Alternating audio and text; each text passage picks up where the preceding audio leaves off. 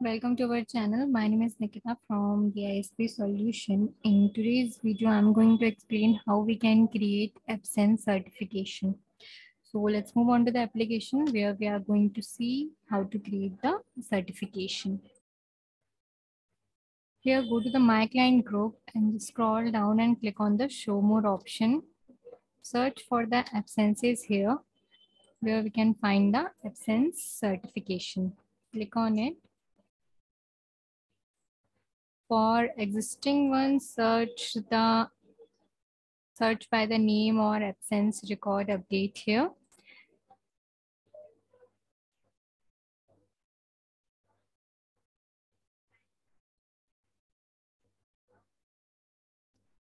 So this is how we can create the absence certification. Let's create the new certification.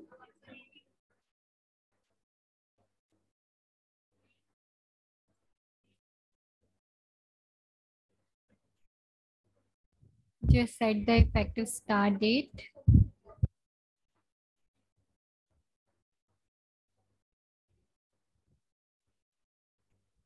Okay, so we cannot change the effective start date,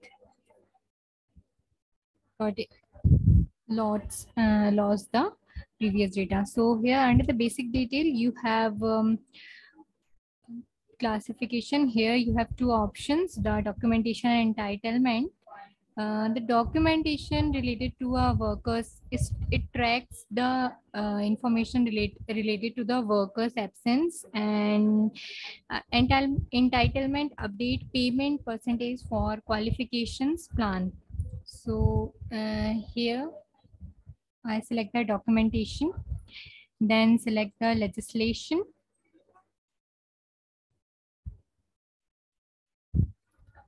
Here just give the name.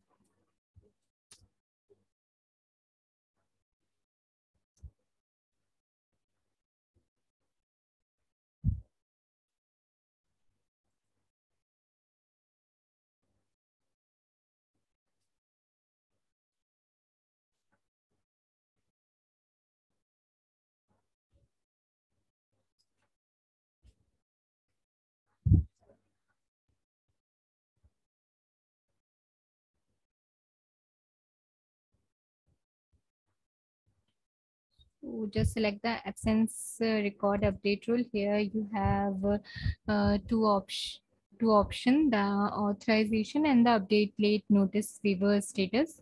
So when we select the update authorization status, worker, this rule, if a worker must complete an action item to receive entitlement, for example, you can mandate workers to submit certain medical reports and other document to continue to receive entitlement for the absence period. And second, if we select this one, rules to define the action to take depending on the workers notify their managers about their absences. Okay, so here I select this, then status is active, and then next is creation.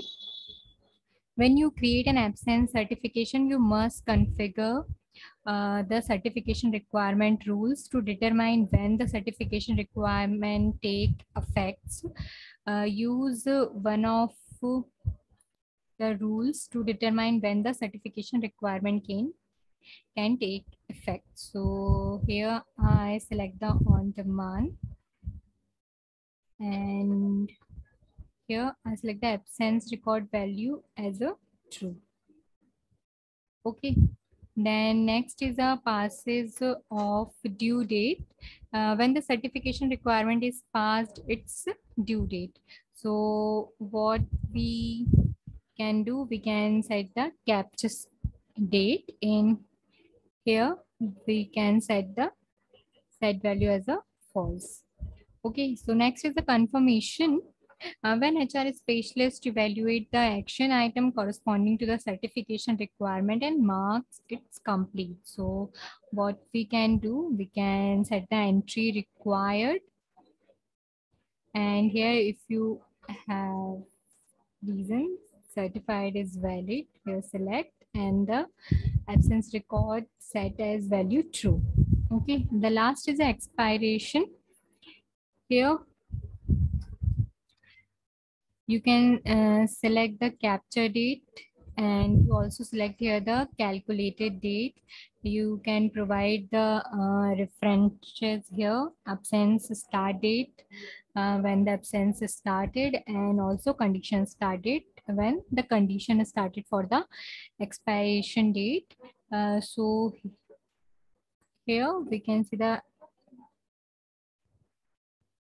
absence start absent condition start date we can took here, and after expire 3 calendar days, in here we can set as a true. The last is a void. If you want entry required, you can set here as an entry required. Select the certification is not valid, or okay, so I set here as a not applicable. Then click on the save option.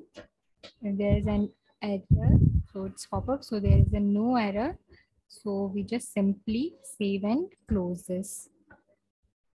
So let's search.